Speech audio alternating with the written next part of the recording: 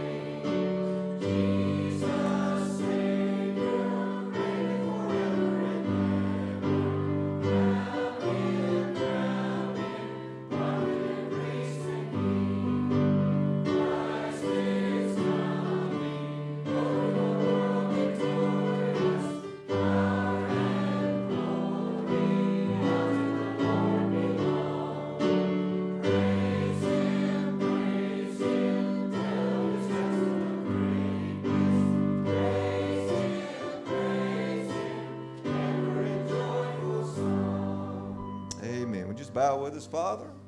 We want to praise you today, Lord. We want to praise the name of Jesus Christ, our Savior, our Redeemer, who truly reigneth forever and ever and ever, Lord. And what a privilege it is to gather in this place this day in the name of Christ, Lord, knowing that your Spirit is among us. Father, right now we just give this time to you. Lord, we want to be yielded to you, Lord. We want to, Lord, just let you do through your Spirit and your word what it is that you desire to accomplish today. And Lord, anything that would hinder that, be it flesh or spirit, we speak against that now in Christ's holy name. Lord, the name that's above all names, Father, the power and the authority of Christ. Lord, we pray it rules and reigns in this place right now in this time. We yield ourselves to you in Jesus' name. Amen. Sing with us again. A beautiful song of worship just simply says, I love you, Lord. Sing it to the Lord this morning, friends, from your hearts is my encouragement to you today.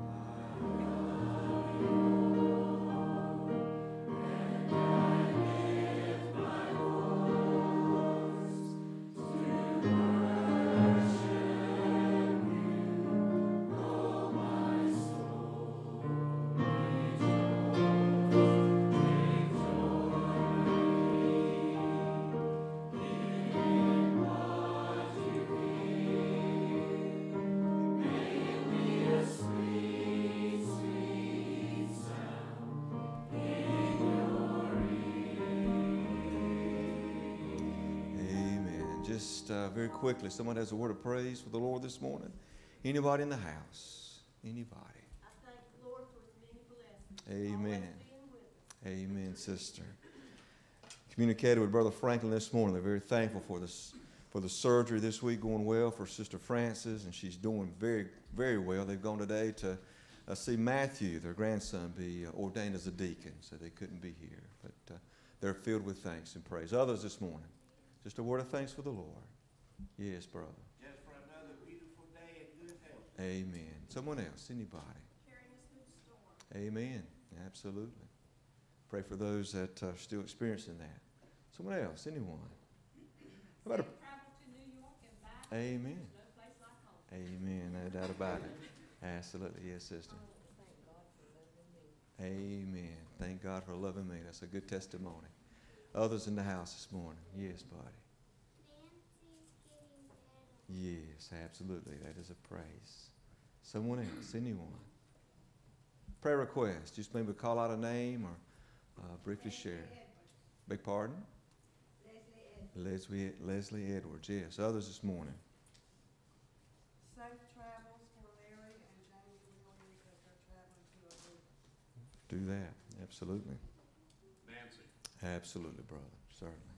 Art. Yes. Others in the house this day. Brother Doug, don't you remember my uncle? They found out he's got 99% cancer in his intestines. He'll be having surgery Monday and Tuesday. Absolutely. Yes. Crandall Yes. found. Yes, Crandall, hip replacement. Yes, Tuesday. Yes. Thank you, my brother. Others. Lifting up a hand this morning. Amen. You know, we're going to sing a song, and I love this song. It's a great song of encouragement to me. It's called Something Beautiful, Something Good. And as the song is as we sing the song unto the Lord, we just want to open up the altar to just, if you feel led just to come and pray today, come and pray. The Spirit of God leads you this way, come and pray. And if nothing else, give God thanks and praise for the fact He can take our lives and in our brokenness, and He can make something beautiful out of it today. And I just felt on my spirit, if you sense today that there's struggle in your life, there's things that are just really working against you, and then even there's failure there, and things that burden your spirit, just know today that God can take the biggest mess and make something absolutely beautiful and gorgeous out of that. And He can work in our lives to rearrange things in ways we probably never fathomed or dreamed. And He can get glory out of that. So just meditate on that. And as we sing this song, the altar's open. Let the Spirit lead you in worship and prayer and meditation. And we'll just seek the face of the Lord together right now. Let's sing.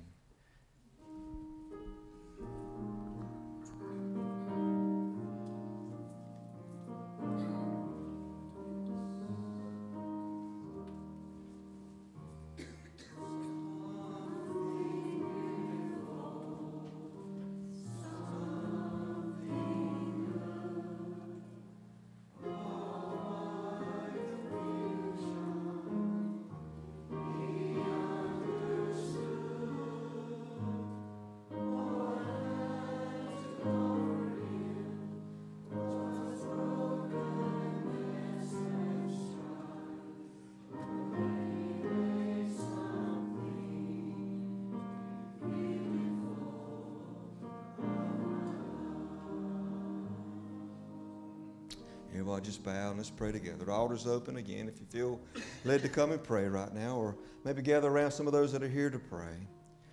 Seeking the face of the Lord together. Just come as God's Spirit leads you, friends.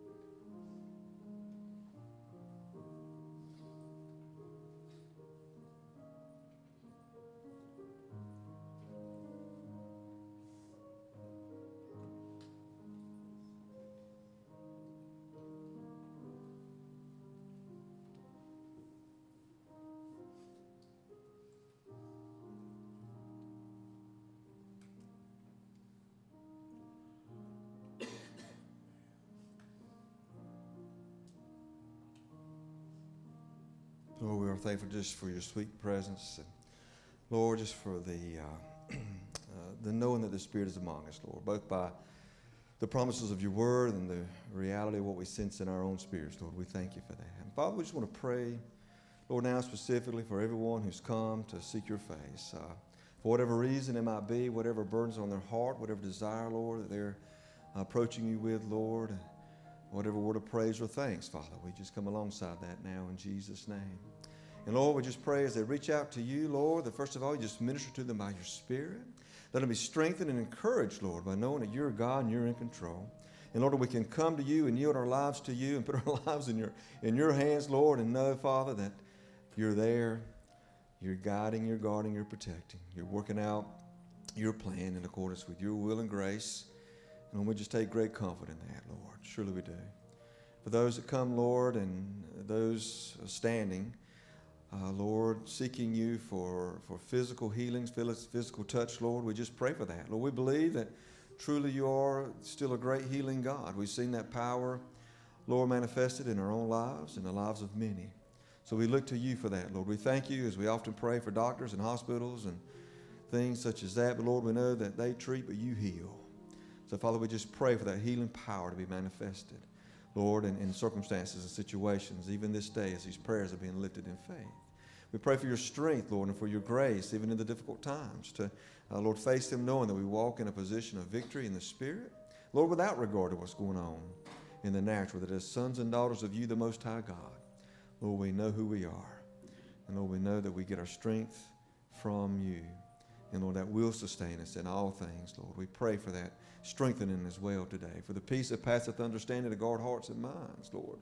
For those that, Lord, seeking in the way of other sorts of needs, Father, or whatever they may be, mind, body, soul, spirit, we just pray for, Lord, in faith, believing and receiving. For these things, Father, to be brought about in the lives of those who seek you. Lord, again, we know you're a God that's ever present. You're a God that's all powerful. And Lord, a God that touches and moves. And we thank you for that.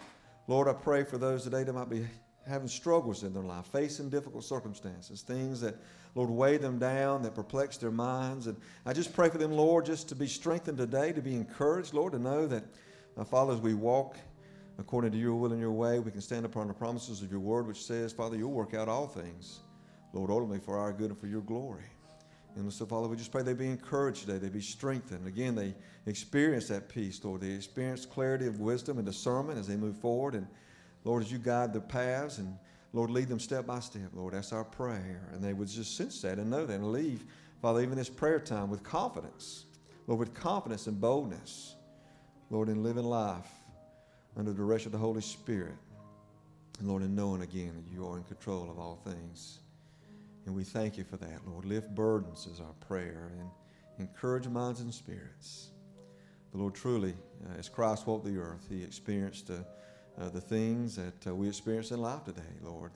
The heartache, the disappointments, the discouragement, the challenges. And Lord, truly, as the word says, he, having been made in the form of a man, walking as a human, Lord, now is in a position to bring comfort and peace and encouragement and help to us who find ourselves in that way now. So, Father, we just thank you for that, Lord, and appreciate even what you're doing and accomplishing right now in this time and in this place, Lord.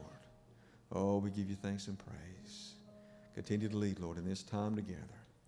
And may we truly be yielded to you, Lord, not just in this place, but, Lord, in every place in our lives and every day of our lives, Lord. That's our desire.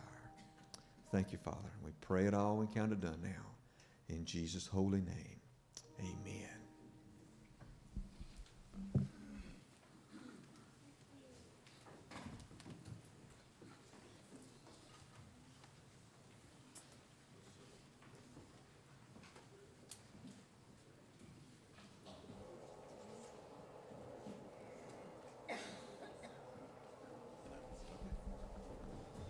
Now may be seated, friends.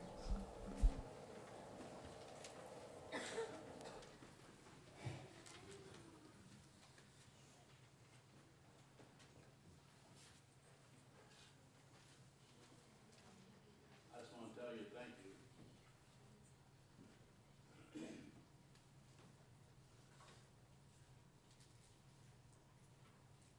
For all your prayers, phone calls, and everything. Nancy's in the hospital.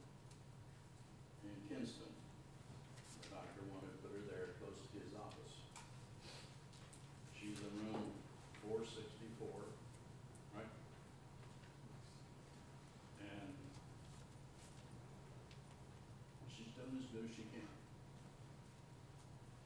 Hopefully, next week we'll be bringing her home.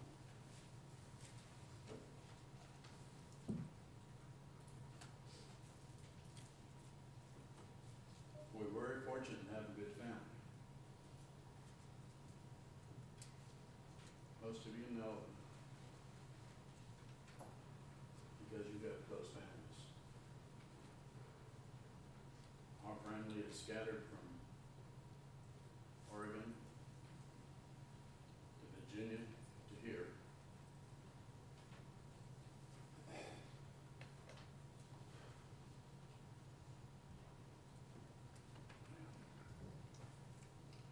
Well, when something happens, everybody gets together. Tammy and Laura came in a couple of weeks ago. Cheryl's here.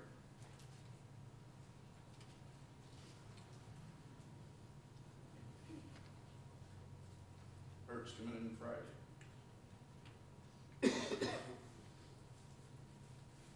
I have to look at my daughter because I can't keep all this mess straight.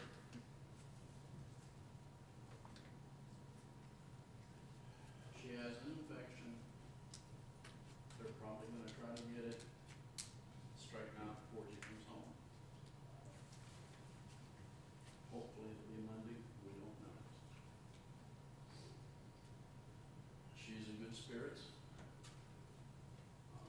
Her color is back because they did transfusions. She can walk and talk and do everything. We're very thankful for that. But the doctors have said, get everybody together.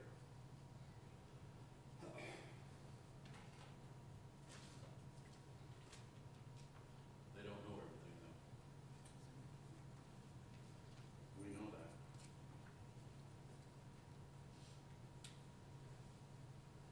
Pastor's been up there. He's there before most of us. I just wanted to tell you thank you for everything that you've done. And keep us in your prayers. Need 'em.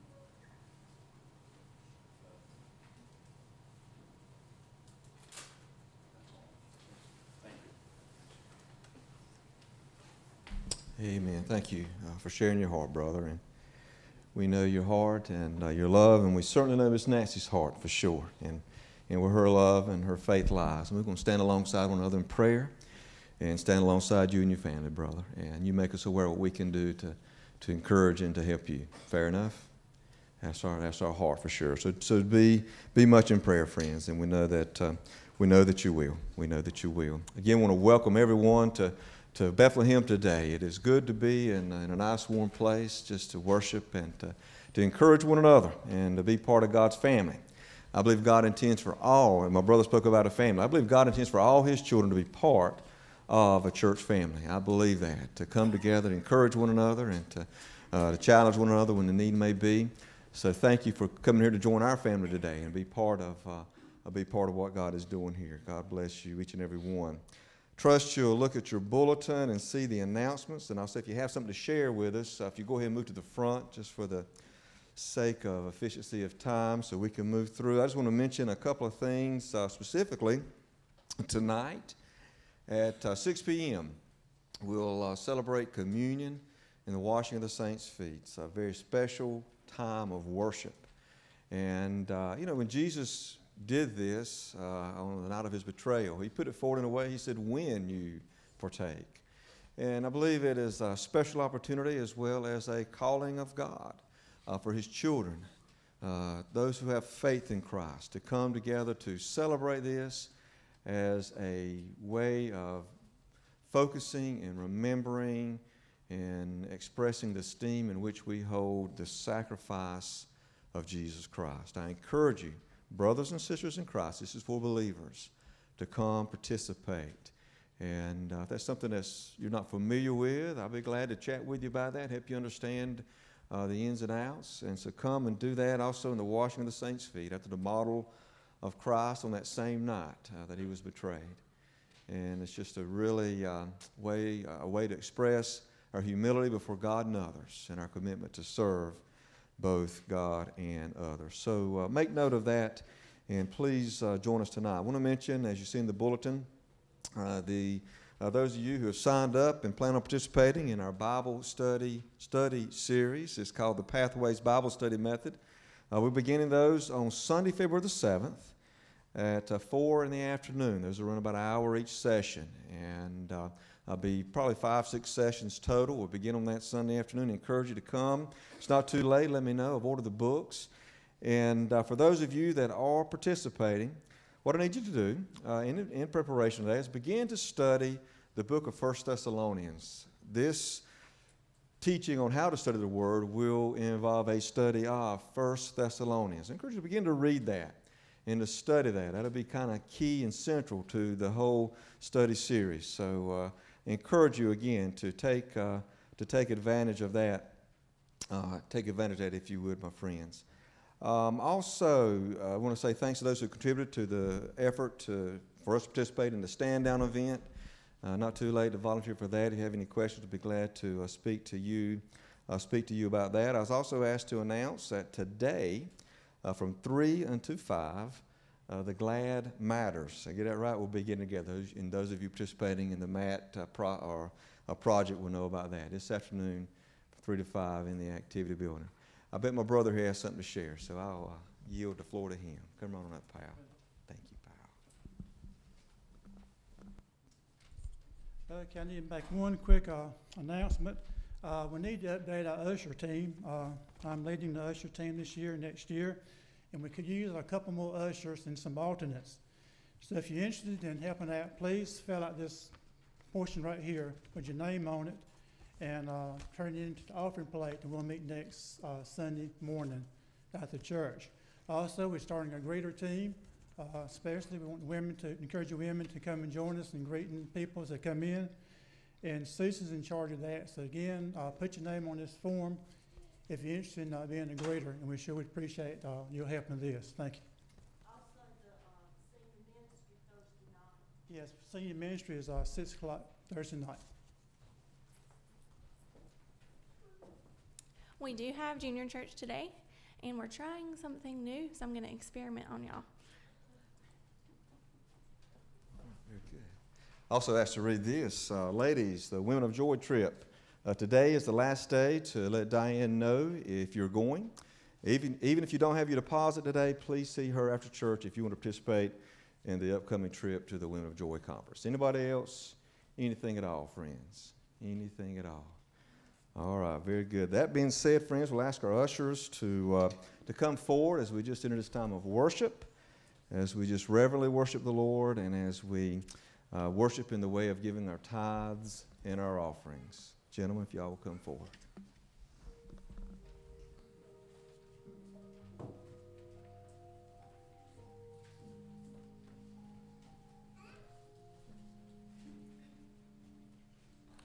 Let us pray.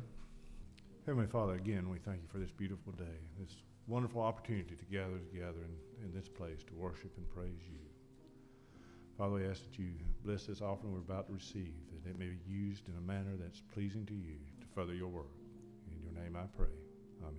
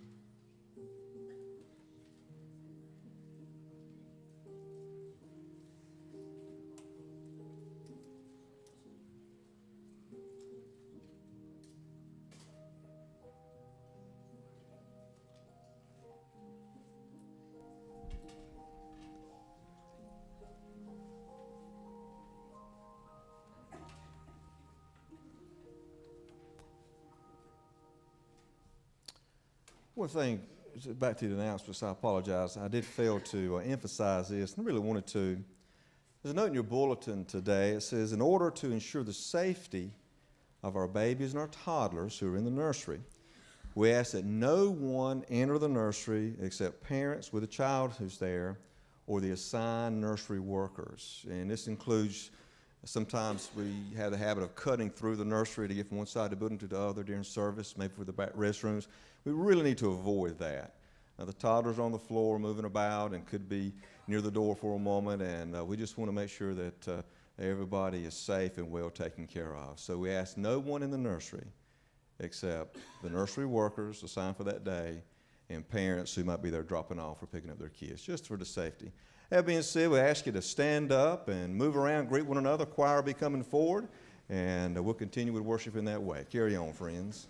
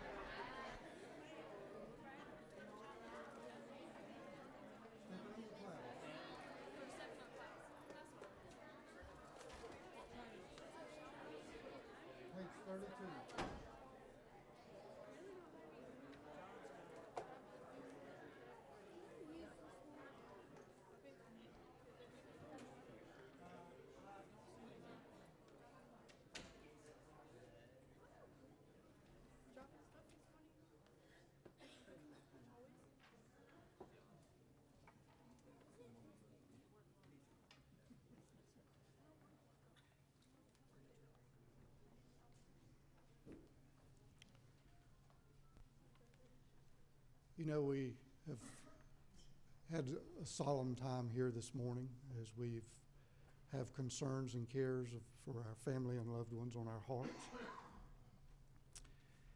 And if we dwell on that, it can get us down. But I want you to listen to the words that the choir is going to sing and put things in perspective for what's ahead. Just listen to the words.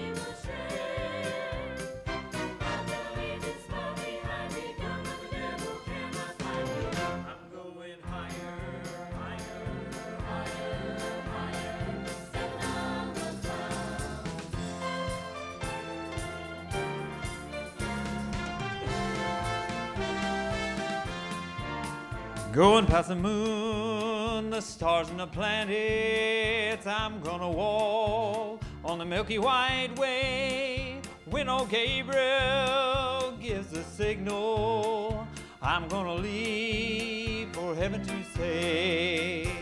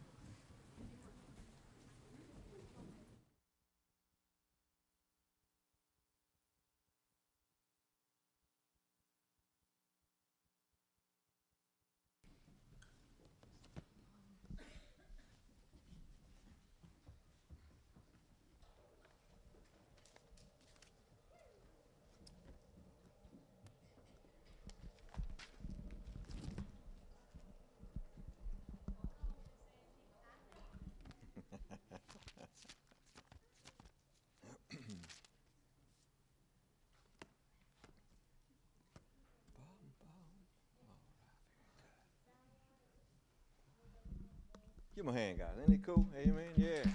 Love it. Absolutely. Thank God for those that go and those that go to care for them. Anyway, I'm going to continue on this morning with our series as we've been talking about the daily walk, daily discipleship of Christ, emphasizing the fact that it's truly meant to be a daily, moment-by-moment thing to know the Lord and walk with the Lord.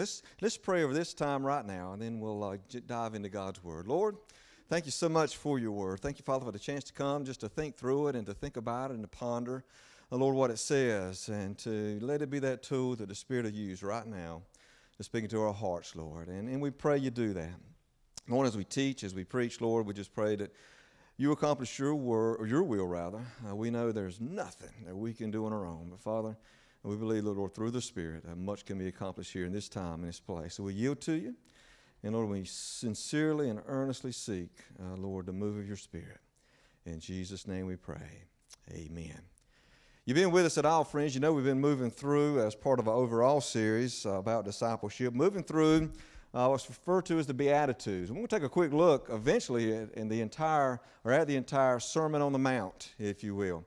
And we introduced that a number of weeks ago. We've been working through them one by one, looking at those daily dispositions of a believer, of a disciple of Jesus Christ. And we worked our way down to being pure in heart, what it means to be pure in heart. And I kind of thought it was interesting to be talking about purity of heart in the middle of the election season. Amen, church. Yeah. You know, that's one thing that we tend to have a question mark about, is the purity of heart sometimes of politicians. Not all politicians now. There may be any politicians here today. That's good. Anyway, no, I'm just kidding with you. No. All of us are probably politicians to some degree, but you know, I don't mean to sound cynical, and I apologize for that, but we do recognize that sometimes people in the process of trying to get elected might tend to say what needs to be said to accomplish that goal. Amen? You believe that? We know that happens. You know, they say what they need to. They choose positions on certain issues based on the polls as opposed maybe to based on personal conviction. Do you think that ever happens? You know, they follow the poll numbers. This is where the crowd's at. This is where the votes are. So we'll go that way. And sometimes we believe their external behavior, the rhetoric they use, you know, may or may not be reflective of an inward conviction or inward legitimacy, if you will, of conviction about what they're saying. And you know, that's one reason we don't like politicians in general. Is that correct? I mean, that's one reason we hear what they say and we kind of cock our head and say, yeah, sure, right, you know. And the reality is, you know, we sometimes participate in the game. We hear them say things meant to apply to us as maybe as evangelical conservative Christians, whatever. And maybe even if we question what they mean by that, or if they really mean it, we still go that way because we know that's the way the game's played. To get enough about politics. Today, though, we're going to look at something a bit more personal to all of us, if you will. And we'll look again at Matthew chapter 5, our verse of Scripture for today. Matthew chapter 5 in verse 8. It says, blessed, oh, that's the wrong slide, brother. I forgot to change that. I'm sorry. That is don't pay attention to that. Look in your Bible. I forgot to update the slides for you. That's my fault. Verse 8 reads, I guarantee you, verse 8 reads this. It says, blessed are the pure in heart, for they will see God. Blessed are the pure in heart, for they will see God. Blessed are the pure in heart, those who are inwardly sincere, having a genuine loyalty to God, possessing godly motives, not just an external religion or self-serving actions. Those that are pure in heart. You know, we talked about the Sermon on the Mount really was all about having that inward, genuine relationship with the Lord that is expressed outwardly. When we think about what is said thus far, about being poor in spirit, one who could be touched by mourning, one who is meek, one who has a hunger and a thirst for righteousness. Last week talking about those that are merciful. Begin to see a genuine, heartfelt devotion to God and the things of God, and a desire, that's okay, brother, that's okay, and a desire to serve Him. And again, to have that genuineness of spirit is so very, very important. That genuineness of heart. You know, we also said in the teaching here that Jesus has given the Sermon on the Mount, he's also directly refuting the example and the teaching of the Pharisees. And we know the Pharisees who come along and they're full of pomp and circumstances and outward righteousness, but Jesus pretty much continually and quite often and sometimes quite harshly rebukes them for their hypocrisy. And we know in the Beatitudes, in the Sermon on the Mount, there's many things there that Jesus has given as illustrations. He uses a series of examples, starting that by, you have heard that it was said, but I tell you. We talked about that when we introduced this, where Jesus said, you've heard this kind of teaching, you've seen this kind of behavior, but I'm telling you something different, as he refutes the hypocrisies of the self-serving Pharisees. Let me just read this to you. Matthew 23. He stung them, guys. In Matthew 23 and 23, he said, woe to you, teachers of the law and Pharisees, you hypocrites. He says, you give 1/10 of your spices, mint, dill, and cumin, but you have neglected the more important matters of the law, justice, mercy, and faithfulness. You should have practiced the latter without neglecting the former. In other words, these guys were so astute in their keeping of the rules and the rituals of the old covenant. They literally, the spices, they sprinkled on their food. They set aside 1/10 of that for the Lord. They tithe of that. It would be like us taking our salt and pepper at the dinner table and setting aside 1/10 and somehow offering it to the Lord. They were that externally focused on following the rules, but yet they neglected the things of the heart. Here, use the illustration of justice, mercy, faithfulness. He says, woe to you, says you strain out a gnat and you swallow a camel. A gnat was an unclean animal in the Old Testament rules and rituals, the law handed down by Moses. So they literally strained what they drank to make sure they didn't inadvertently consume a gnat, because the gnat was considered unclean. He says you strain out gnats, you look at these fine dictates of the ritualistic law, but in reality you swallow a camel, which was also an unclean animal, speaking figuratively of their gross disobedience to the heart of God in what he really wanted from them, an inward desire for holiness that was reflected in an outward life that regarded God. But today we know that sincere lovers of God, as I believe we are here today, that sincere lovers of God cry out, as David did in Psalm 51:10. He cried out to the Lord. He says, create in me a pure heart, O God, and renew a steadfast spirit in me. Create within me a pure heart was the cry of David, and this is occurring after he has been confronted by the prophet in regard to his moral failure with Bathsheba. You know the story. He desired a pure heart. I believe and trust and hope today that we all desire a pure heart before the Lord. But that's so important. It's the starting point. It's the starting point of a life that pleases God. And what is a pure heart anyway? We talked about that a little bit a while ago. Let's think about that as we sort of break down this verse. What is a pure heart? Now, the word pure is pretty easy to define. We understand pure, right? Clean, free from corruption. Heart is innocent in its desires and its motives, in line with God's purposes. Pure is pretty easy to wrap our brain around, right? We can conceive that. But then, what does it mean, a pure heart? A heart. What is our heart? We know about the boom boom, the physical heart. We understand that. But what does it mean by a heart? In biblical vernacular, in biblical language, biblical teaching, what is the heart anyway? What does that line up with? It's a little more challenging to define. I read what I wrote here. People often ask and try to figure out all the parts in the aspect of a person. The Bible speaks of our body, our soul, our spirit, our heart, our mind, our conscience, and probably some other things I didn't think of. And does that mean that we have 6 or more different parts? Or some of these terms may be interchangeable? Is our spirit and soul really the same thing? Is it 2 different names for the same part of us? How about soul and mind? How about heart and spirit? Are these different labels for the same aspect of people? If we could separate ourselves into this and that and this and that and the other of what we are, how many different parts would there be? It's interesting to think about. If you study God's Word, you're drawn to consider these things.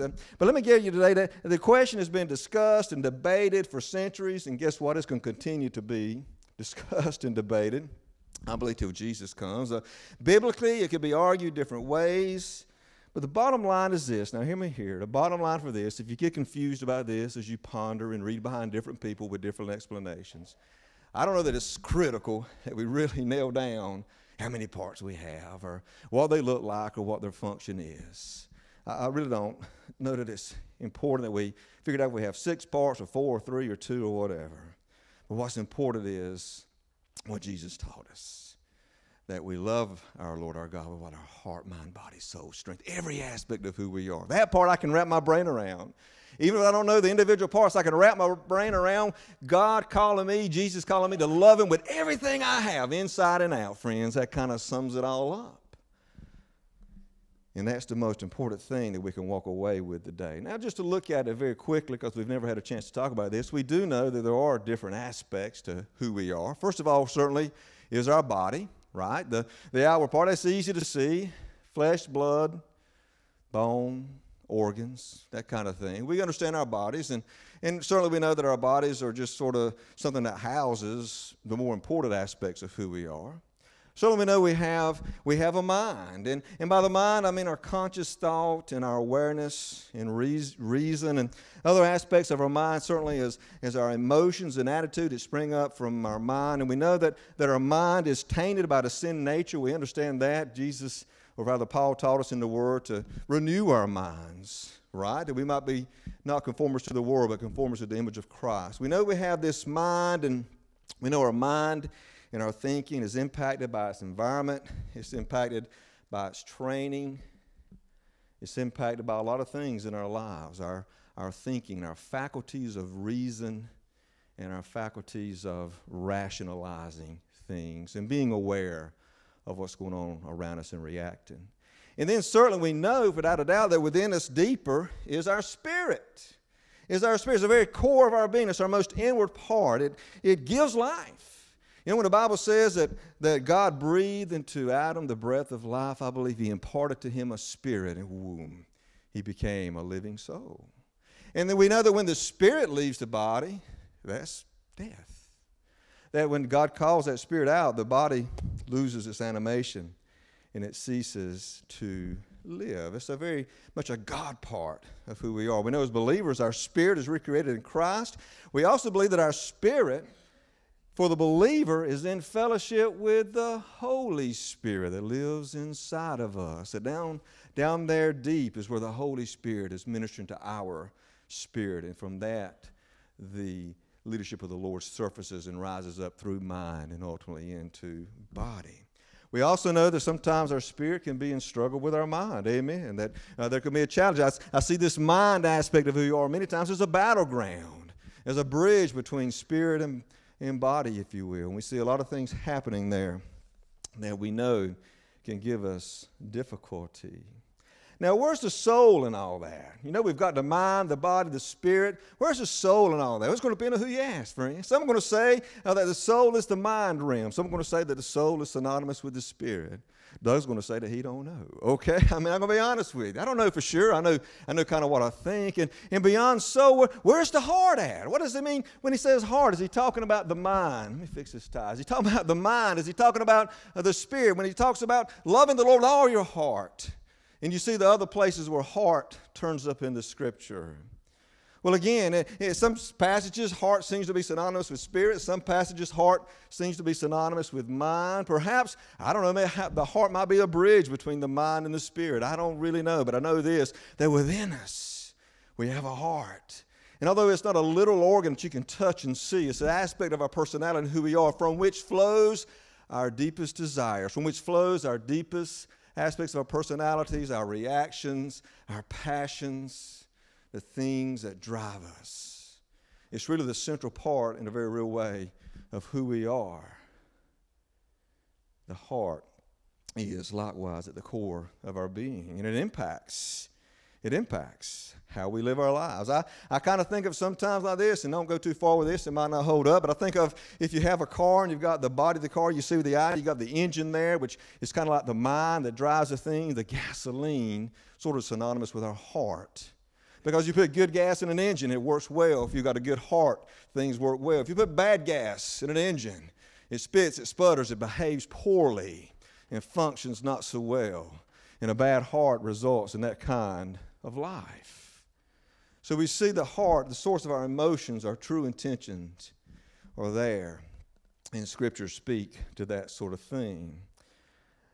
It's very important, for Luke 6:44 says that a tree is recognized by its own fruit. It goes on to teach in verse 45. Listen now, a good man or woman brings good things out of the good stored up in his heart. And an evil man brings up evil things out of the evil stored up in his heart. For the mouth speaks what the heart is full of. So the heart is important in dictating the things that express themselves outwardly in our lives. Jesus talked about some pretty hard things that come out of the heart. Matthew 15:19, Jesus says, out of the heart come evil thoughts, murder, adultery, sexual immorality, theft, false testimony, and slander. So we know the heart is tainted. It's tainted by sin. And a lot of part, even in the previous verse, it's about storing up things in our heart that they would come out good in our life. How important it is we think about our heart, our inward desires, our inward attention. Now, many heart issues are a little more subtle than the things I just mentioned that Jesus quoted. There's many other subtleties that slip into our heart and slip out in our lives. And even as believers, some of the things that we might could identify might be being motivated by pride. Amen, church? By being motivated by pride, even in service to the Lord, pride in personal achievements. Sometimes, if we're not careful, begin to push themselves ahead of serving God for the glory of God. We've got to guard against that. And I believe that's an affair and an event of the heart when that begins to occur. Even when we deal with people, even in ministry, again, pride, personal achievement, personal recognition, self-interest, if we're not careful, can flow out of our heart if it's not where it needs to be and not properly dealt with, and begin to take front stage. Personal gain. I've had people tell me they went to a certain church because it was good for their business. People tell me, confess that to me. Sometimes we do things that, even in ministry perhaps, that are expedient for us and good for our own personal gain. And even in using our gifts and our talents. Instead of ministry, using your gift or talent could become a great chance for you to perform. Amen? I mean, perhaps you have a great talent, whatever it might be. And sometimes it's easy, if we're not careful, for those motives, our heart to become impure. And we begin to do things, quote unquote, for the Lord when really doing it for self-glorification. It can happen. We got to guard against such things. That's the human condition. That's the aspect of our sin-tainted heart we've got to guard against and be careful of. Oh, we got to be so careful. We got to be careful. Other subtleties occur. Have you ever heard a prayer request that maybe sound a little bit like gossip? You got to be careful of those things, right? Yeah. Or maybe, I need to share with you something about so-and-so. And maybe it's done in the name of the Lord, but in reality, it's just a good way to talk about somebody. It happens. You think it might happen? I'm pretty sure it might happen, friends. We got to be careful, that we're pure in motive, pure in heart. For again, the text reads, blessed are the pure in heart. It says, for they will see God. Blessed are the pure in heart, for they will see God. Now, put it in context now, because if we look at that, we might say, ruh-roh, I have a challenge sometimes with my heart. It ain't always as pure as it ought to be, and I recognize that. Does that mean I'm not going to see God? Let's think about this thing, and this is important to teach us in context. Okay. What does it mean we'll see God? What does that mean, see? Well, reality is everybody's going to see God. Everybody. On the day of judgment, the Bible teaches that everybody's going to see God. When I hear it says the pure in heart to see God, well, we know those who are overt sinners who totally disregard Jesus Christ are going to show up before God one day. They're going to see Him. What does it mean they're going to see God? I take it to mean more than just see with the visible thing. I think it means more than that. Like if I walk up to my sister here and she's holding her pen, I say, let me see that. What does she do? She'll hand it to me. Right? I can see it from here, but if I walk up and say, let me see that, you inherently begin to hand it to me. I believe he's speaking of those who have that purity of heart, that sincerity of spirit. They're going to see God not just visually. They're going to experience God and be welcomed into his presence. God, in his word, uses the word see kind of like that as an illustration to help us understand what's being said here. And in John chapter 3, Jesus is encountering Nicodemus, and Jesus replied, verily, truly, I say to you, no one can see the kingdom of God unless they are born again. A couple of verses later, in verse 5, Jesus answered, very truly, I say to you, no one can enter the kingdom of God unless they are born of water and of the Spirit. And he seems to be using the word see, synonymous with the word enter, synonymous with how we would think of the word see many times as participating, taking hold of, being in the presence of. So I believe that to see here means the pure in heart, those that will enter the fellowship with the Lord. They will see God more than just with their eyes. They will experience him. And in this context, remember, he's refuting the hypocrisy of the Pharisees who outwardly are very pure and holy and righteous, but inwardly they're nothing like that. They're not pure in heart.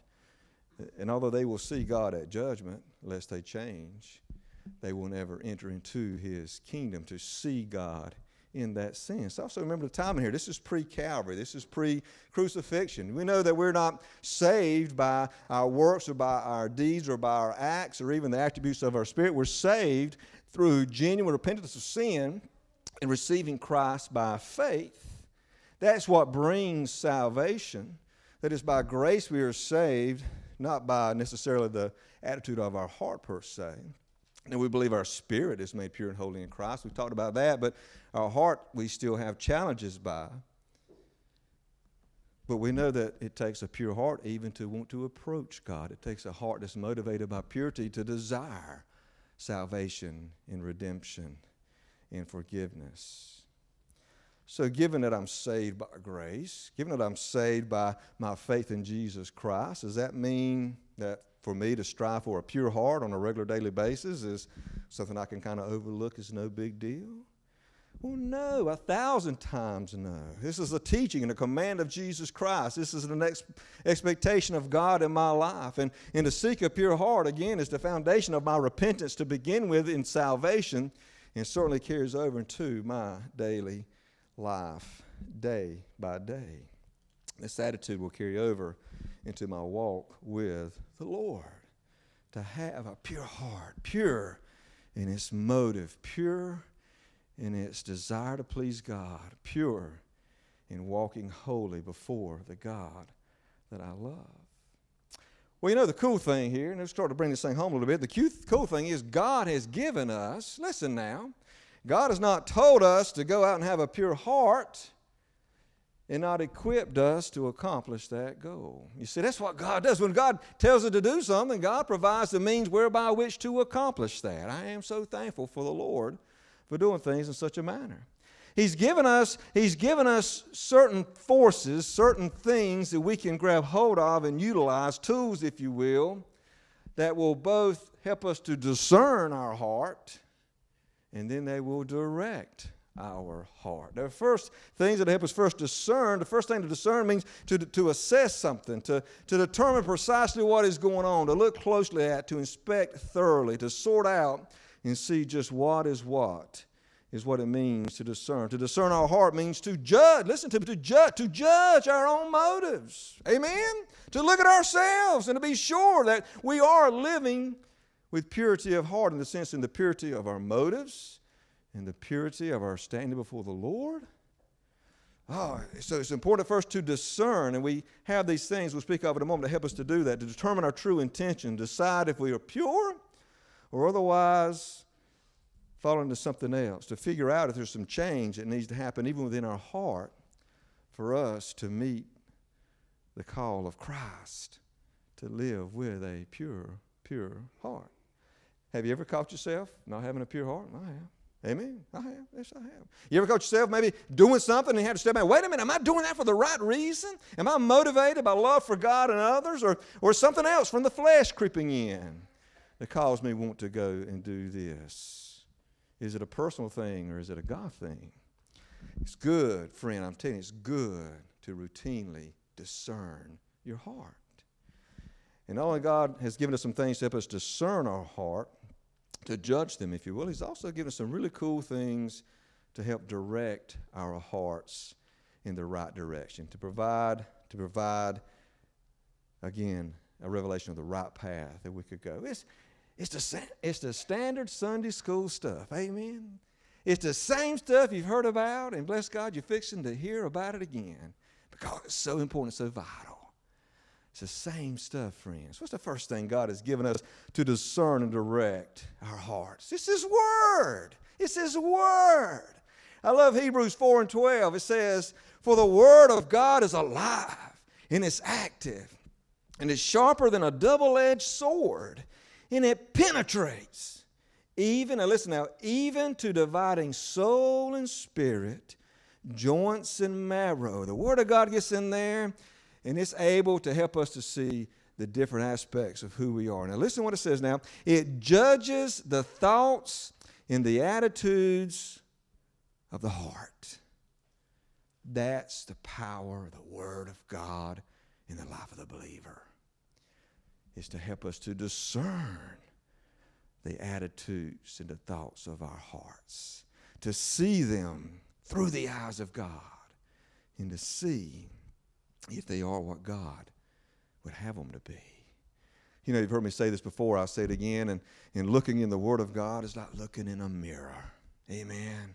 You get up in the morning, you look in the mirror, and there it is. And to quote the old Clint Eastwood movie, the good, the bad, and the ugly. It is right there. You know, and it is what it is. When you look and see, the mirror doesn't what, friends? The mirror doesn't lie. And neither does the Word of God lie, but it speaks truth. And it helps us to see, is our heart God's heart? Or is something else slipped in there and driving who we are? Is it the motive of purity that makes us do the things we do? Again, certainly the word like in a mirror, we see it. It just reveals who we are. And it's certainly true in regard to the thoughts and attitudes of our hearts. You know, even if our attitudes and our inward thoughts are secluded and concealed from others, they're not concealed from God. And they're certainly not concealed from God's Word. They're revealed by that. Even if we make excuses for ourselves. Have you ever made an excuse for yourself? Yes, Lord. I've got a right to feel that way.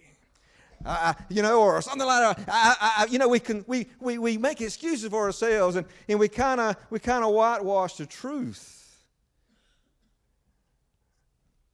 even about why we do what we do, even about how we serve, even about whatever. I've never known the Word of God to whitewash anything. It lays bare. It opens, and that's a good thing. That's a good thing. It's a good thing. Because in honest looks comes honest gain in being what it is God would have us to be.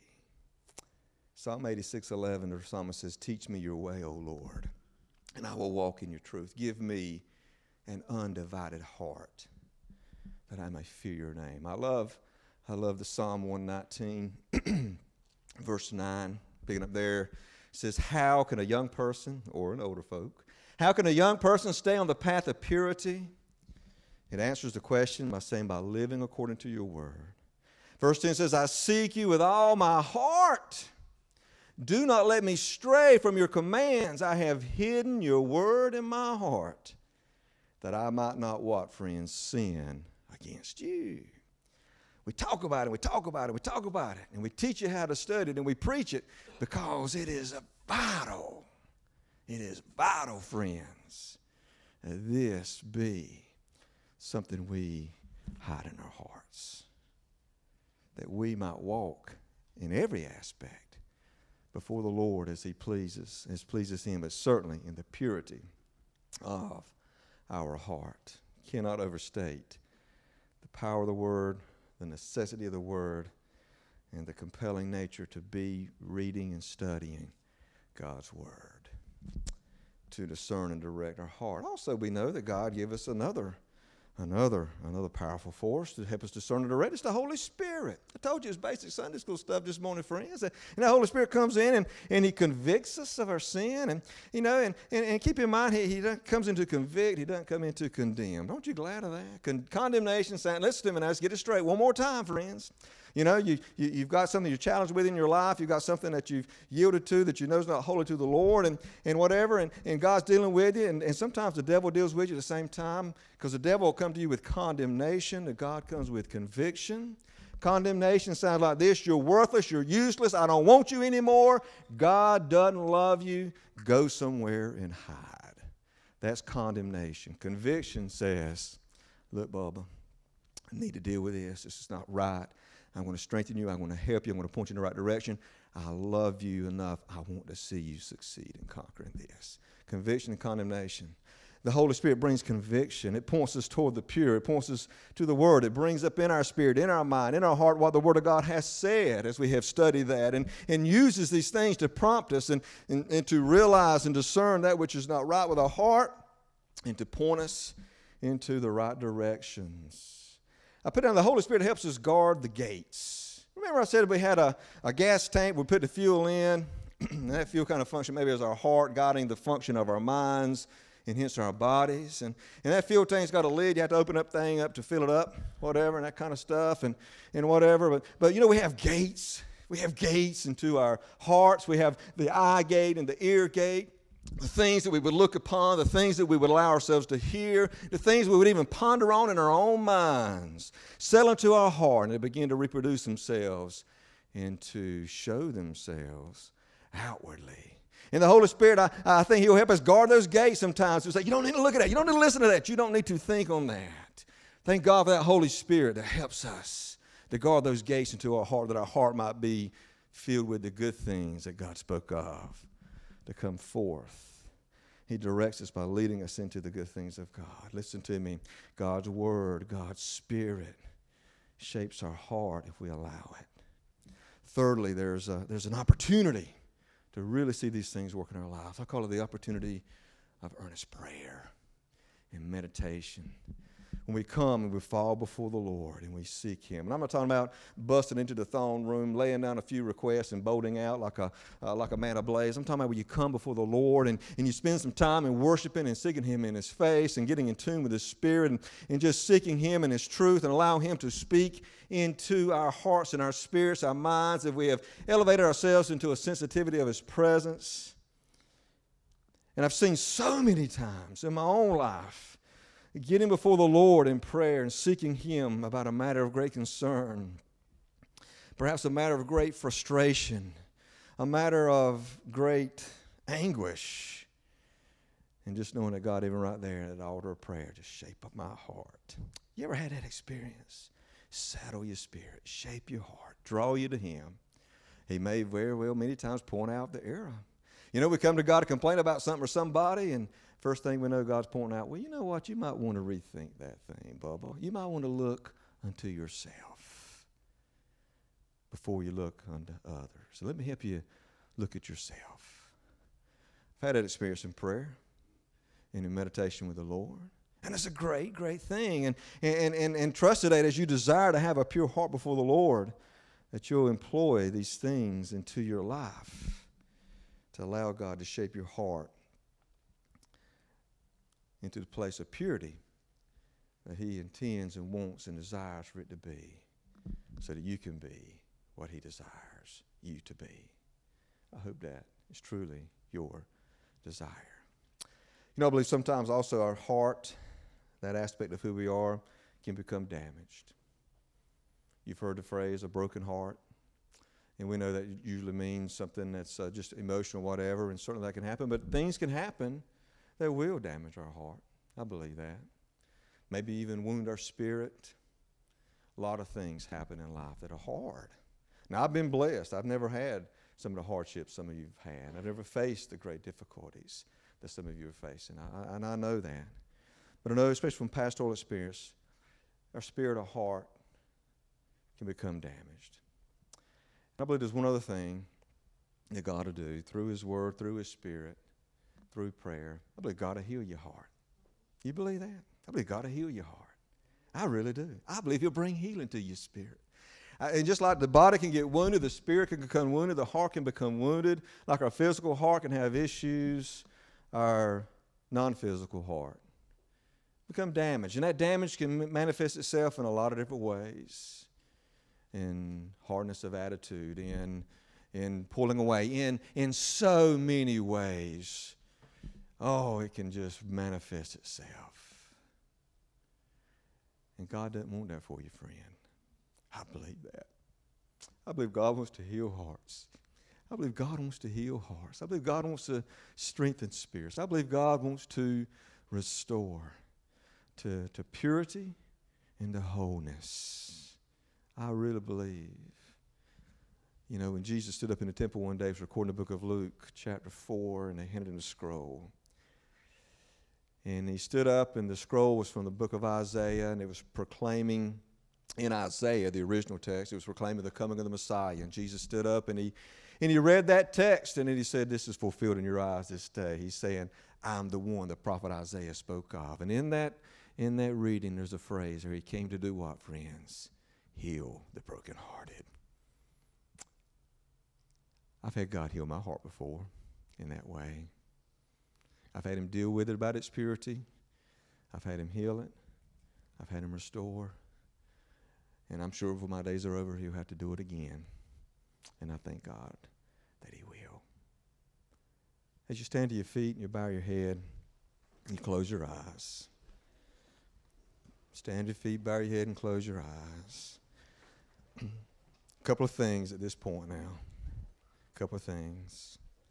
Are you willing to let God examine your heart through the Word and through the Spirit, maybe even in this time of prayer and meditation, reveal to you those things that are there that aren't pleasing to Him? And He don't want to beat you up today. He don't want to condemn you and make you feel unloved and unworthy. He wants to, He may want to convict you. But conviction draws you to God. Condemnation pushes you away. Condemnation comes straight out of hell. It comes straight out of our flesh sometimes. The conviction of the Holy Spirit is going to point out and pull you towards Him. Or the things there that you know. Do you need God to heal something in your heart, heal something in your spirit? So cry out to Him today. Cry out to Him today. Give it all to Him. Allow Him to do that work as well within you. Father, use this time to accomplish your purpose. In Jesus' name we pray. Amen. Susan plays something beautiful, something good. Oh, I love this song. All my confusion He understood. All I had to offer Him was brokenness and strife, but He made something beautiful out of my life. That's some testimonies in this room this morning. God wants to continue that work of making beautiful things out of broken things. That's what God does. The altar is open if you feel led to come and pray, just to seek His face. The altar is open. Come as God's Spirit would lead you and God's Spirit would guide you.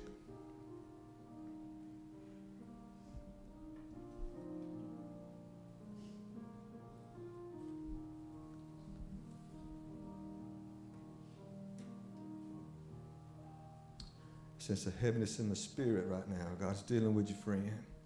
Yield to the Lord right now is the word from the Lord. Yield to Him, friend. Yield to Him. A sense of heaviness in the spirit. Yield to Him, friend. Yield to the leadership of the Holy Spirit.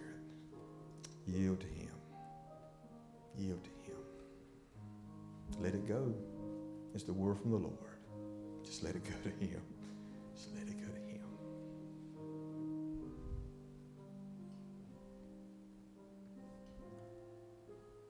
Thank you, Jesus.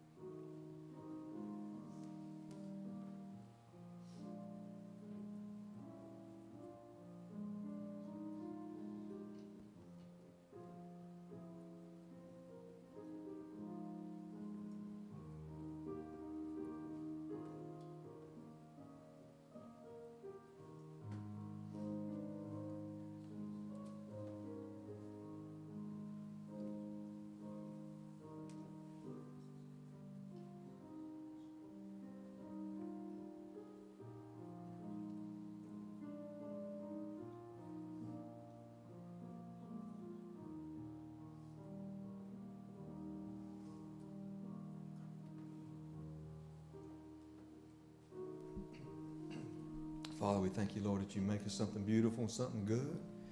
Lord, when there's nothing within us of beauty, there's nothing in us of goodness, but Father, Lord, except through Christ. So we thank you, Lord, that the goodness and the beauty of Christ can shine in our lives and shine through our lives, Lord. Father, help us to have a pure heart before you, Lord, with a desire for that and that alone, Lord. Above all things and before all things, Lord, to love you, to worship you, to serve you, Lord, with purity of heart, intention of spirit, and consecration of our minds to you, Lord. So let it be. Let your word penetrate our spirits and our hearts. And Lord, we'll thank you for the work that you're going to do and the work you have done, Lord. Thank you. Praise you, Lord. Friends, I just appreciate so much you being here today, and I just encourage you today. Be encouraged in the Spirit. Be encouraged in spiritual things. Not to give up the fight. Not to pull back, but to push forward. Push forward with a renewed mind and spirit and heart. And let God just accomplish the things in you and through you that he so much desires to do. The world needs us all to step up and be the people God's called us to be. That's abundantly clear and abundantly evident. I appreciate your willingness to do just that. Just pray blessings on you this week and God's favor in all things. And ask my brother Cameron, if he would, to close us out with a prayer.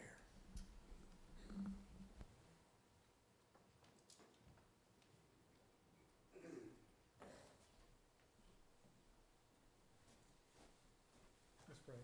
Heavenly Father, we do thank you for this time that we have set aside to spend in your house today, God. And Father, let this message ring clear in our hearts and in our minds and in our souls, God.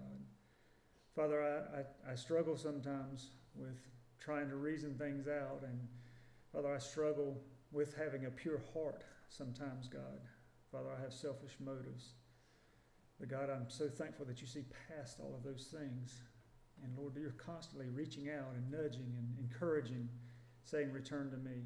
So Father, I pray for that one that may be struggling this morning with hardness of heart, with difficult decisions, God, maybe with just a heaviness about them, God. Lord, I pray that you would provide that peace that goes beyond all understanding, that you would give them that hope, God, where there seems no hope. And God, that you would provide people that will be in their life that will encourage them and build them up. And Lord, when they feel that they can't take another step, God, I pray that you would provide the strength to rise them up, Lord, and help them to realize, God, that you are with them and that you will walk with them. And you will hold them up when they can't walk on their own, God. Father, this message today, I pray that it would change our lives. Your word, Father, transforms us. Help us to apply it, God, for it's useless if we don't put it into action. So, God, thank you for the message today. Thank you for each and every one that has come today. I pray that your face shines upon them throughout the week, that they could be a light in this community and in their workplace. Father, wherever they may be, may the love of God shine in and through them. God, bless this church, bless this community. Help us to be that tower that we need to be for people to come to, Lord, the hospital that needs to speak to the sick in heart.